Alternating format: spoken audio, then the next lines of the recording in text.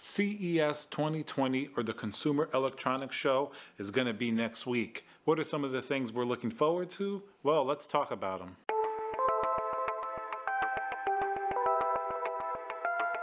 Hey guys, Tiago with Classical Technology here. Thank you for joining me for another video. Remember to subscribe if you like my content. Leave a comment below. What's something at CES 2020 that you're most looking forward to? The first thing that I'm really looking forward to is going to be whatever AMD may announce. Apparently there are some rumors that they may be announcing some more Ryzen 4000 series information. I'm really curious to see what happens because as we saw in 2019, AMD just pretty much wiped the floor in the CPU space. I mean, their CPUs were priced amazingly and had fantastic performance. So we're going to see how Intel has to respond, but more interestingly, as AMD really is in the lead right now and just pushing forward, I'm really curious what they're going to come up with at CES 2020. And aside from AMD possibly announcing some information on the 4000 series CPUs, they're also very likely to be talking a lot about laptop hardware.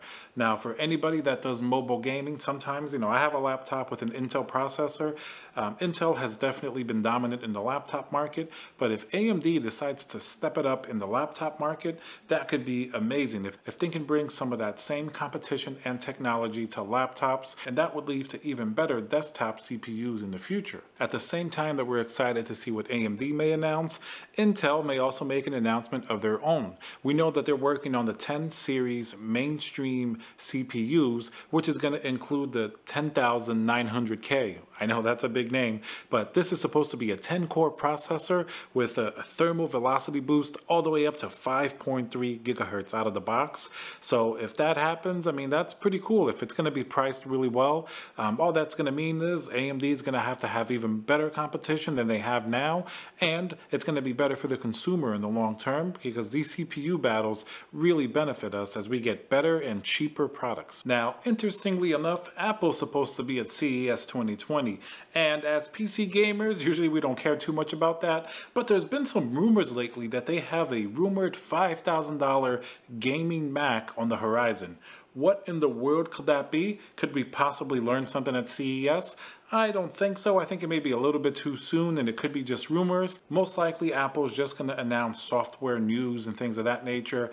But one must wonder, is there really going to be a $5,000 gaming Mac? And would any of us be interested? That seems really expensive. It would have to be an absolutely amazing gaming system that you didn't have to upgrade for years for it to be worth it. So we'll see if we hear anything about that. In terms of graphics cards, would be pretty cool to see if Nvidia has something that may be on the horizon. AMD also is rumored to be having something like the Navi 20 or something like that. They really need a GPU to compete with the higher end Nvidia cards. Right now, their best SKU is really that 5700 XT, and that's really kind of comparable to a 2070 Super, a little bit slower. So they really have nothing to go up against the 2080 and 2080 Ti. So are we going to see a GPU that's going to compete with those higher end models?